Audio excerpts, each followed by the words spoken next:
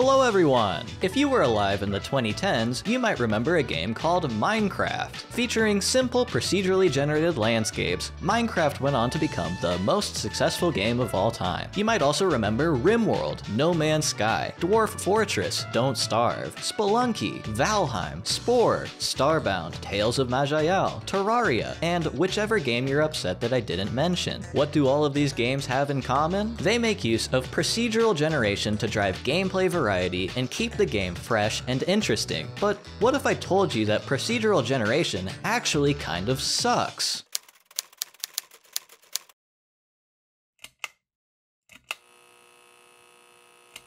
I'm sure we all know what procedural generation means based on vibes, but let's define it anyways. Procedural generation means creating something algorithmically rather than manually, which we would call artist-authored. Procedural generation isn't inherently random or variable. The results could be the same every time, but when people reach for procedural generation, it is generally for the purpose of having the random, unpredictable nature. Otherwise, why not just do it manually? Minecraft is procedurally generated because its worlds are created on the spot by a complex algorithm. They are not meticulously handcrafted by a team of artists like levels in a different game such as God of War. Granted, in high-fidelity games like that, there are potentially numerous elements of the scene that are procedurally generated during development, such as positions of foliage, but ultimately, the artists have decided how the final level design looks, so the distinction is clear. If we take a look at a generated Minecraft world, it's very obvious that it is not completely random, because if it was, it would look more like this picture of white noise, which is completely random. Blocks would be everywhere with no rhyme or reason, the sky would be clouded with random blocks, there would be no consistent contour to the terrain, and it just wouldn't look like a world at all. Minecraft wouldn't be very fun if it looked like this white noise. You would be spending most of your time trying to generate a playable world rather than actually playing. The reason there are no blocks in the sky, the dirt on the surface is actually dirt instead of random blocks, the terrain flows nicely, and the trees are all self-similar is because constraints are in place to create somewhat predictable results and a more consistent gameplay experience. We can conclude that working with procedural generation involves having enough variance to create something unique and fun that the player will enjoy, while mitigating the potential of generating something that is completely unplayable dogshit that will upset the player and make them hate your game. Imagine if in Terraria you spawned into a world where you're surrounded by stone and just can't play the game. Sounds like fun. In more colorful language, working with procedural generation is about taming the chaos of random number generators, but this is a fool's errand, as chaos cannot truly be controlled. Undesirable results will slip through the cracks in most cases. These slip-ups could range from funny quirks that the player will find endearing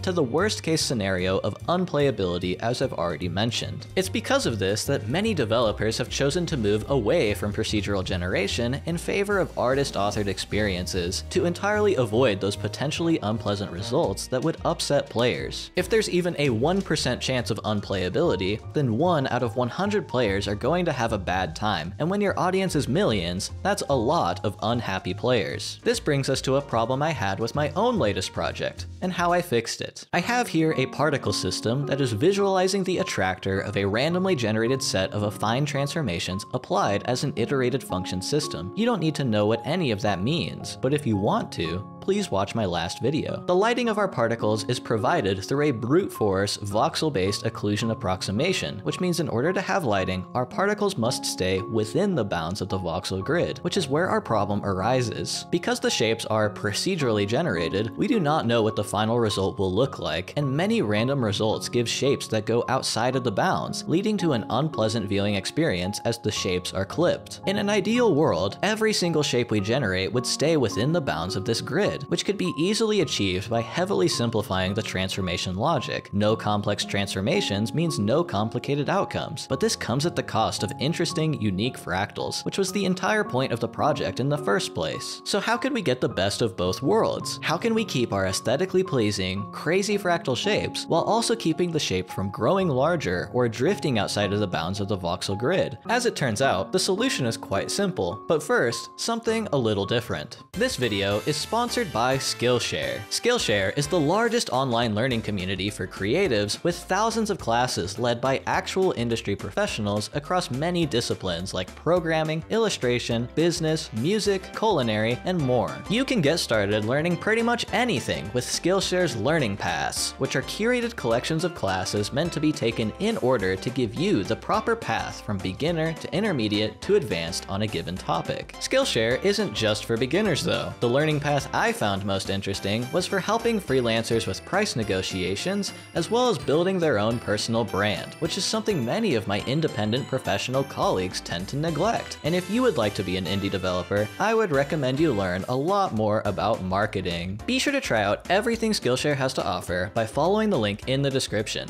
The first 500 people to use my link will also get a free 1-month trial. Thanks so much to Skillshare for sponsoring this video. Before we get into the thick of it, let's first go over how I am already constraining the particle system to obtain somewhat acceptable results. When I generate a random set of transformations, if they were truly random, then the values could be anywhere between -infinity and infinity, which in nearly every case would result in an attractor that doesn't exist. For example, any scaling factor greater than 1 would mean no shape to converge to, as the particles grow instead of shrink, escaping off to infinity. We can fix this by applying a constraint to the range of the randomly generated numbers. If we only output a scaling factor between -1 and 1, then we get a shape that converges 100% of the time and never anything invalid that would harsh the vibe. Range constraints also give more artistic control over the particle system. Even though a rotation can accept an input between the ridiculous infinite range, we can create much softer shapes consistently by constraining the rotation to a much smaller number, or we can let it go crazy for some more interesting shape transitions as we blend between wildly different angles. Sophisticated parameter constraints are the true lifeblood of more complex procedural generation algorithms. Using Minecraft as an example again, the game uses the y-axis of the world to control pretty much the entirety of the procedural generation logic tree. Above a certain y value, blocks are far less likely to be generated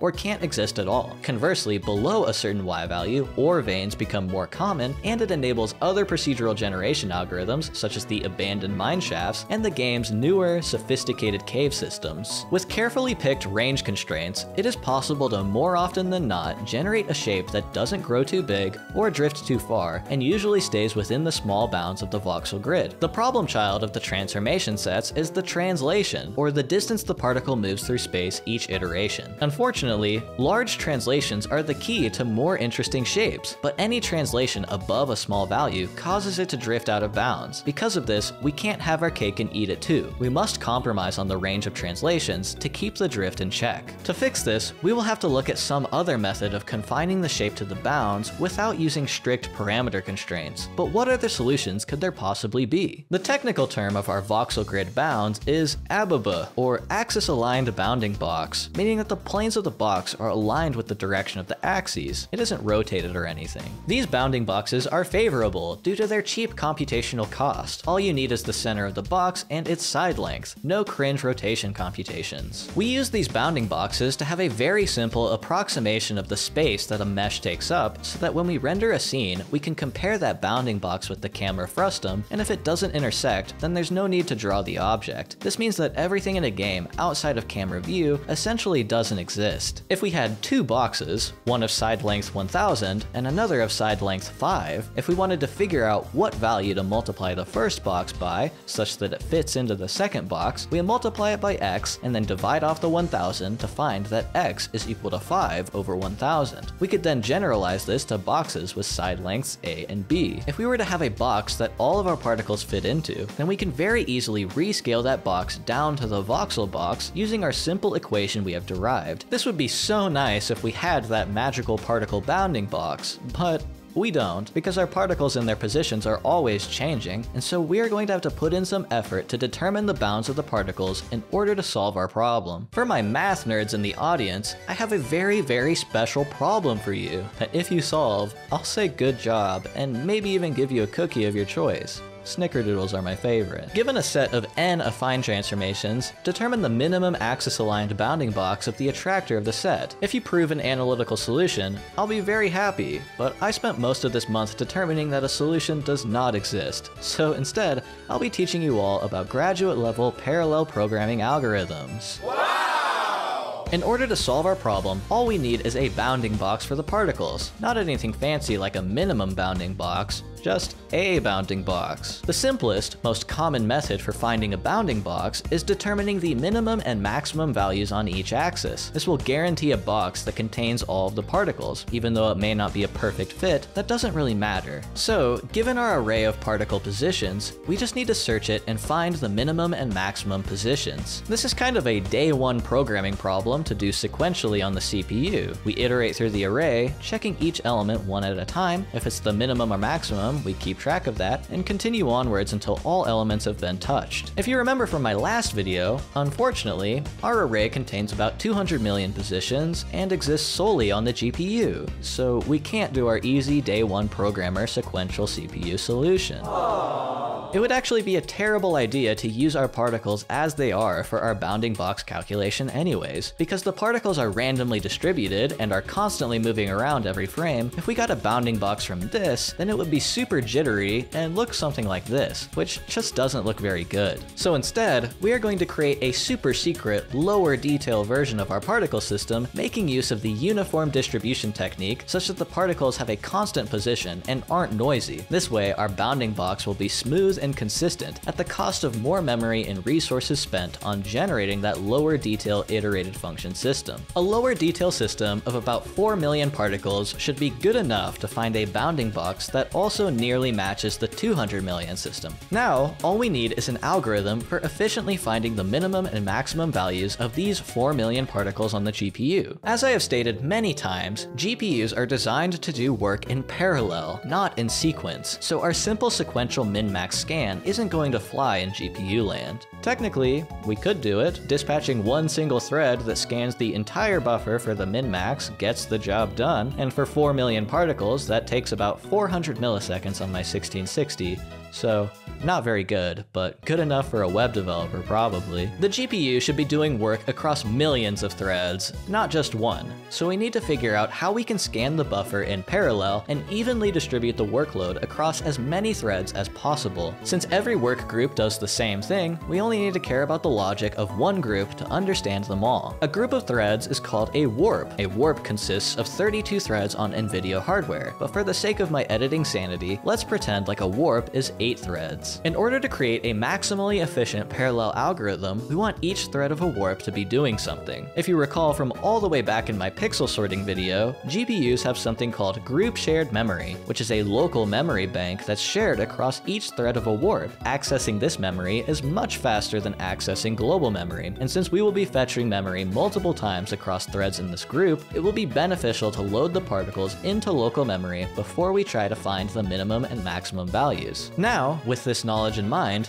given a buffer of 8 numbers, how can we find the minimum value in parallel? First, each thread is going to load the number that corresponds to its ID number into local group shared memory. We will operate on this local array to find the minimum value before writing the result of the scan back to global memory. Since calculating the minimum of 2 numbers has 2 inputs and 1 output, and we have 8 numbers and 8 threads, we only need 4 threads to parse these 8 numbers. Threads 0 through 3 will take their corresponding number and the number in the array 4 elements to the right, calculate the minimum, and overwrite their number with the result. When this is done, we have reduced the 8 numbers to 4, and now we only need 2 threads to parse the array. Threads 0 through 1 will take their corresponding number and the number in the array 2 elements to the right, calculate the minimum, and overwrite their number with the result. With 2 elements left, only 1 thread needs to be used to reduce the 2 numbers to one final minimum value, which we then output to wherever we want, and our algorithm is complete.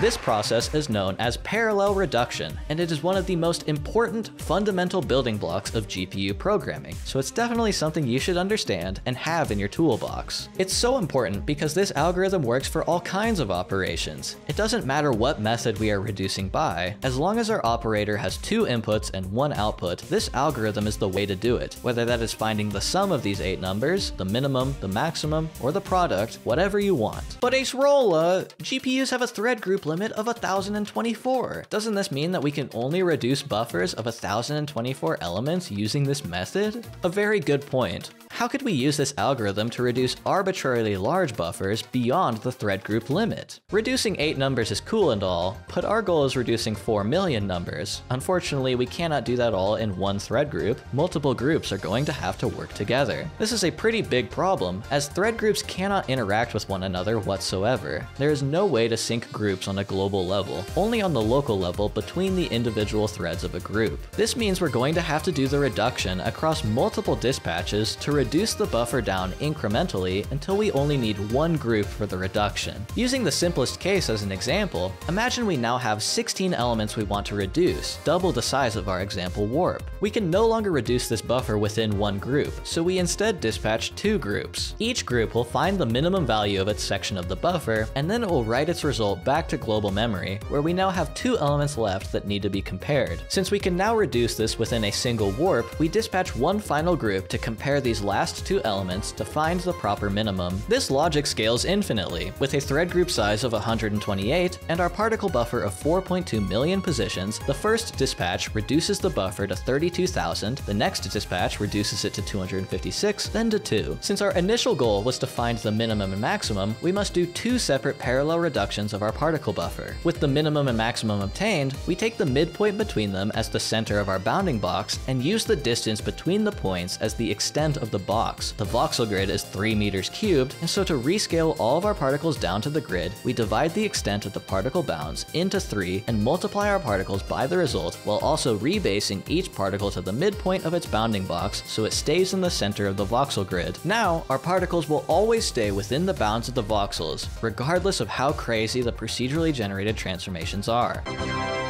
You might be thinking, geez, Mr. Rolla, that sounds like a whole lot of work to find the bounding box of the particles. It must run very slowly.